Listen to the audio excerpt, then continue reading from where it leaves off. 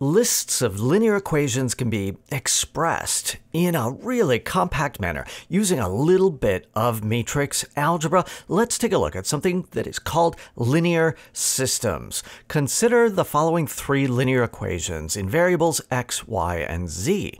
We have x minus 3y plus 3z equals 8, 5x plus y minus 2z equals 7, and negative 2x plus y minus z equals negative 6. Okay, that's three equations, three unknowns. Could you solve this? Yes, but we're going to convert it to a single equation using vectors and matrices. So pack those variables, x, y, z, into a single variable, single vector. We're going to call that x with an underline. And then the right-hand sides, the 8, 7, negative 6, pack that into a vector, pull out the coefficients, turn that into a matrix, a 3 by 3 matrix with all of those multiples of x, y, z in it.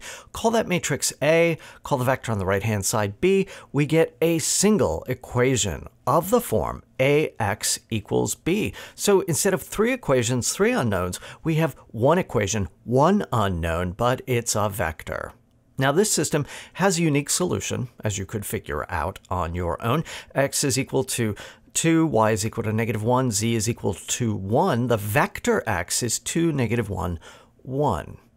Okay, so what do we do with this? Why is this helpful? Well, one reason is that we now have a single equation, a big equation that encodes any system of linear equations that you might write down, independent of how many variables are really going on here.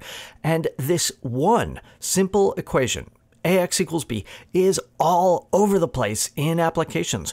We're going to focus on a collection of examples.